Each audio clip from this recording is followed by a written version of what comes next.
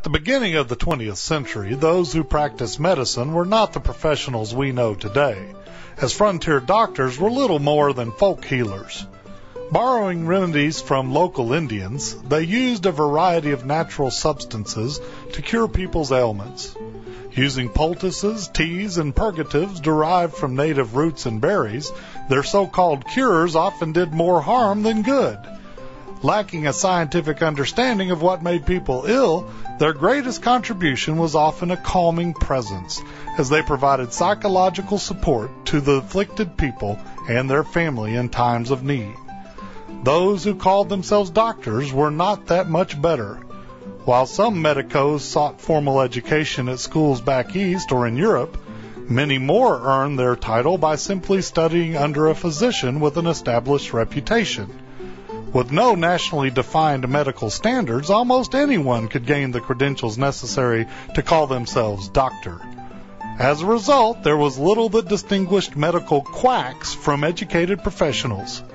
Many of these so-called physicians relied upon a wide variety of exotic tonics and elixirs in attempts to alleviate their patients' pain. Collectively, they've become known to history as snake oil.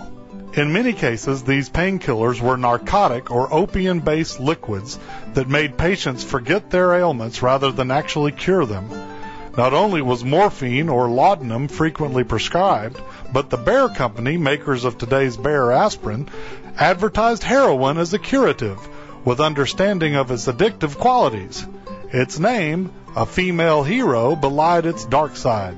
Few of these early medicines were as well known as Lydia Pinkham's vegetable compound. Claiming to cure all varieties of women's ailments, it offered only vague hints of treatable symptoms and even vaguer suggestions of what actually went into the bottle.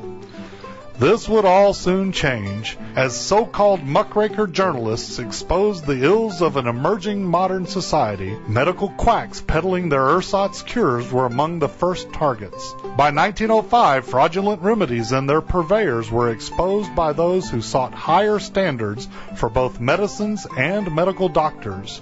With the emergence of the American Medical Association and the Texas State Medical Association, the frontier snake oil salesman would soon disappear, replaced by modern professionals who use science and true medicine to heal their patients.